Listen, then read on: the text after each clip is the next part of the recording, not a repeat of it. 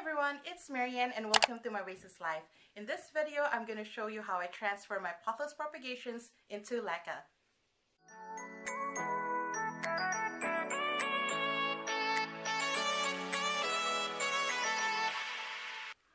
I will be converting 3 POTHOS that I'm currently propagating into LECA. This will be more of an experiment rather than a tutorial. So if you want to learn more about semi-hydroponics and using LECA, go check out videos from Minimalist Callie and BB Plants. I'll link them down in the description. They have more experience and knowledge when it comes to semi-hydroponics and using LECA, so do check them out. So 2 of the POTHOS that I'm converting into LECA has been propagating in water, and 1 of them has been propagating in sphagnum moss. They are at different stages of propagations, but they do have some root growth, and I think this is a good time to convert them to LECA. And I have a feeling that because it started out in water propagations and in sphagnum moss, which is also an inert medium, the transition to LECA will be a lot easier compared to plants that have been already established in soil. But that's just my theory. We will see if that's actually the case. So LECA stands for lightweight expandable clay aggregate, which are basically small clay balls that expand when you soak them in water. Kind of looks like bubble tea or boba, especially when boba is not yet cooked.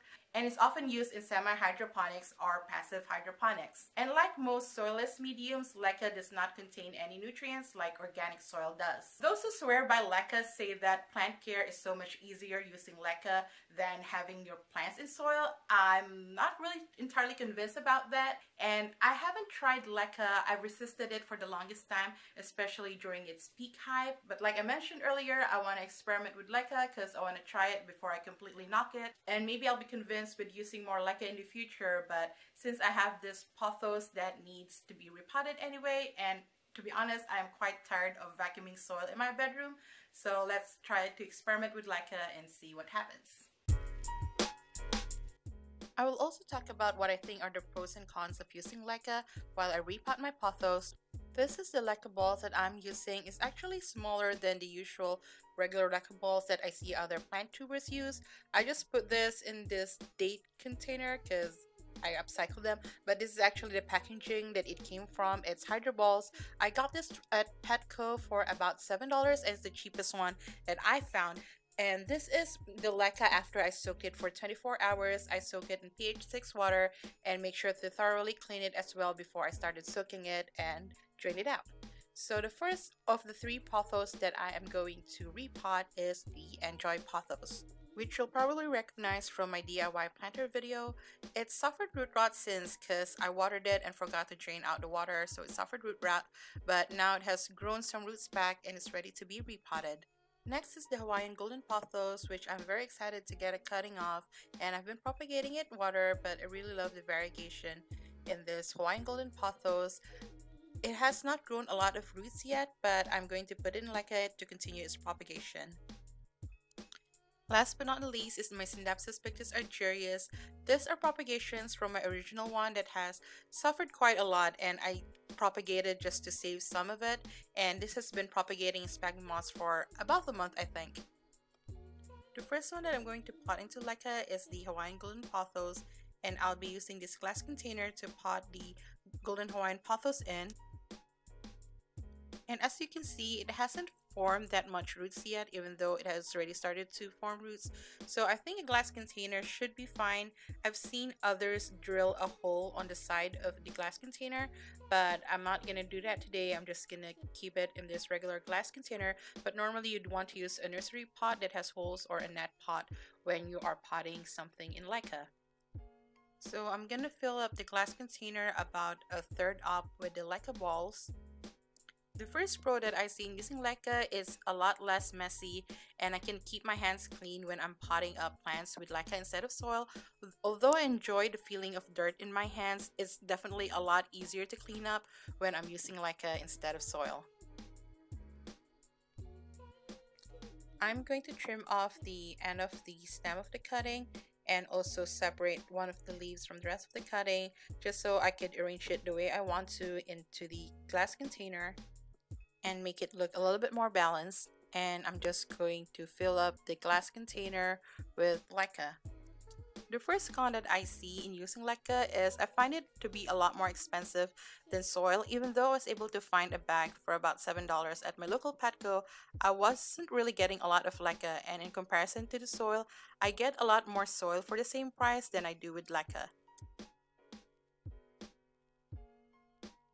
And here it is all potted up. That was very quick and easy. And I'm just gonna be picking up some of the LECA balls that fell on the tray and put it in the glass container. Just shake it up a little bit just to make sure every nook and cranny is filled with LECA. And here's what it looks like through the glass container. And as mentioned earlier, LECA don't have any nutrients in it, so it's important to use water that is pH 6 and also water that contains nutrients. So here I'm using a pH 6 water that doesn't contain actual nutrients, but it does have Epsom salt in it. And I'm just putting enough water to fill up the bottom third of the container. Since I potted this up in a glass container, there's a big chance that it would form algae, so I'm also placing it in this basket cash bowl to help prevent that. The next one that I'm converting into LECA is my POTHOS. It was initially in soil, but as I mentioned earlier, it did suffer root rot, so I had to take it out of the soil and put it in water.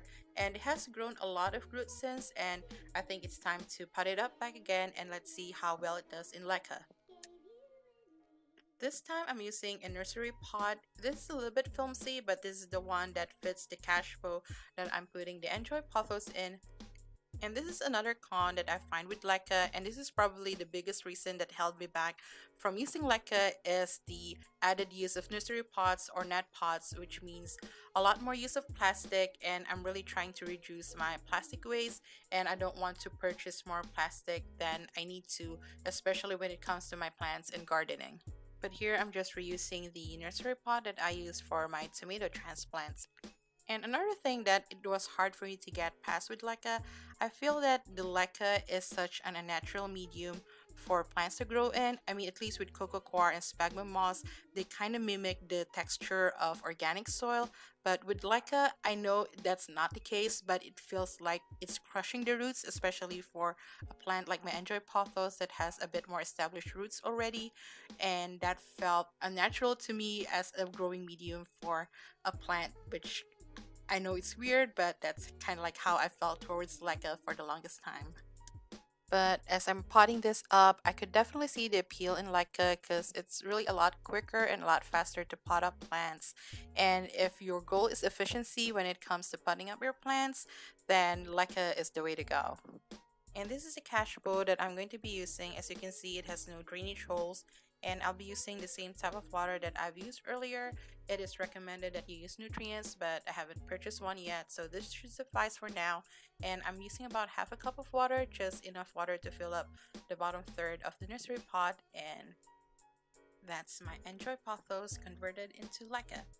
Now that I've potted up 2 plants, this is all the LECA that I have left, and I'm kind of surprised with the amount of LECA that I have already used.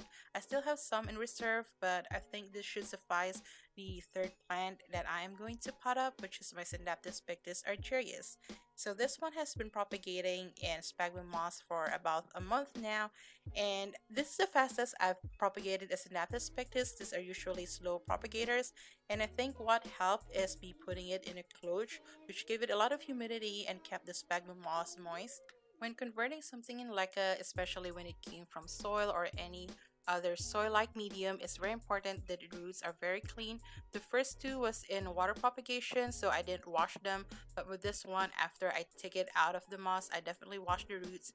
And these are some more Synaptis pictus that I was propagating water, so I'm just gonna add it here. And with this, the third one, I actually had a little bit of difficulty potting this up. I'm not sure if because a lot of these were single leaf cuttings and it was a lot harder to pot it that way, which I mean, even if you pot it in a regular soil, single leaf cuttings tend to be a little bit harder to pot up because they don't have much anchor yet.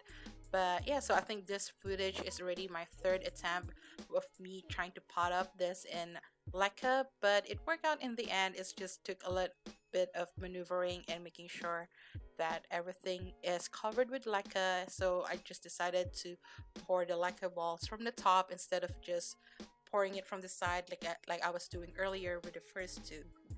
The rest of the process is pretty much the same, so I'm not going to repeat myself, but just to summarize the pros and cons, the pros is definitely the efficiency when it comes to potting up your plants, and it's also a lot less messy. The cons is definitely the upfront cost. It can get expensive with the LECA balls, the nutrients, and the pH testing kit. The cleanup is definitely a lot more easier compared to soil, but if you have pets, when they drop on the floor, make sure you pick them up right away because they do like kibbles and you don't want your pets to accidentally eat them. And this thing right here is just, thing that you often find in plants to help with capillary action, especially the ones that are self-watering. I don't think this actually helps, but it's just one of those plant parent things to help us make feel better that our plants are actually taken care of, but I don't think it makes a difference. I don't think it actually needs it to help with the capillary action. But here I'm just using this Chinese takeout container because I don't have a proper cash flow for this one yet, and so I'm just placing it here now. But yeah, so that is my synaptis pictus propagations in LECA. So that's how I repotted my POTHOS propagation into LECA. I'm actually filming the intro and outro the day after I repotted those plants, and I mean, it's only been a day, but so far so good, I guess. None of them has like shown any signs of stress, and I get how LECA can be addicting, even though the advice that people often get is if you want to try LECA, just do it one plant at a time, like try it with one plant and see. But since I had a little bit of leftover LECA that I already cleaned and soaked, so now I'm trying to propagate with LECA as well, and this is the one with my Peperomia prostrata, a string of turtles, and this one with the Hoya Crimson Princess. So far so good. Like I said, it's only just been a day. I do notice though the top clays have already dried out, but it's supposed to give water to the roots through capillary action. We will see. Hopefully this too wouldn't die out, especially this one, because this one is a price cutting of mine. So if it doesn't work out, I'll probably just put this back into water propagation. And this one has some established roots already, so hopefully this one would work out a little bit better, but this one is still just trying to grow roots. So we'll see. We'll compare what happens with LECA propagation and with actually just potting up plants in LECA. So I'll give updates in the future, maybe in a month from now, see what happens with this POTHOS propagations as well as the Peperomia prostrata and the Hoya Crimson Queen, see what happens with them.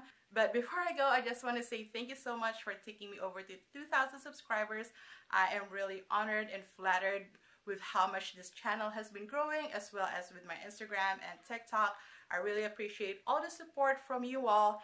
And I also want to say thank you so much to everyone who watched my previous video, my 4-starter monsteras, and the feedback that I got from that video. I really appreciate it. If you haven't seen it, go check it out. I'll link it up here and as well down in the description, and in the end cards I'll have the donation links for the BLM organizations and migrant children organizations down in the description. Please go donate if you have the ability to do so. And usually I'll do a giveaway whenever I reach a YouTube milestones, but these milestones have been coming a lot faster than I can keep up with. I'm frankly still dealing with giving out the prize for my last giveaway because there's have been shipping delays. What I currently plan to show my appreciation for you all is I'm currently working on a project that I'm hopefully going to release by end of summer, middle of August. Don't worry, it's not merchandise. I'm teasing it right now just to hold myself accountable that I will actually go ahead and do and finish the project so that it will be ready in time.